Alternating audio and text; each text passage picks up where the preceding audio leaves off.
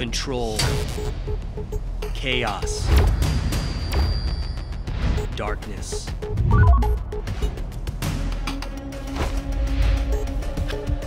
Dear Detective Hodges, Sir, I write for many reasons, but must begin by congratulating you on your years of service. 27 as a detective and 40 in all.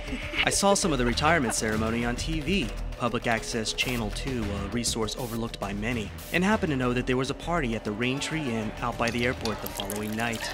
In one article about your retirement, your longtime partner described you as a combination of by-the-book and intuitively brilliant. If it is true, and I think it is, you will have figured out by now that I am one of those few you did not catch.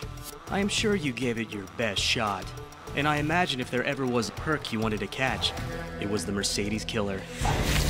8 dead, so many more wounded.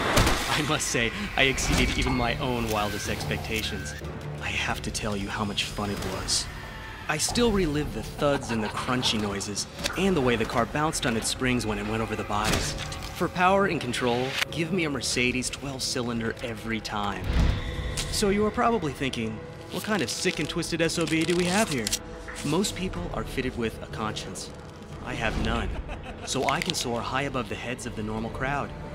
If I'd been caught, I would have been arrested and gone to trial, where I probably would have pleaded insanity. Maybe I even am insane. The idea has certainly crossed my mind, but it is a peculiar kind of insanity. Anyway, I got away. The fog helped. I have absolutely no urge to do it again.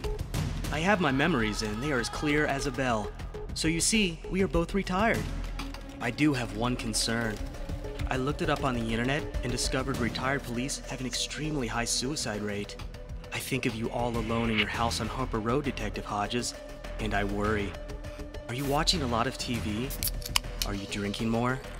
Do the hours go by more slowly because your life is now so empty? I fear that might be the case. I wouldn't want you to start thinking about your gun.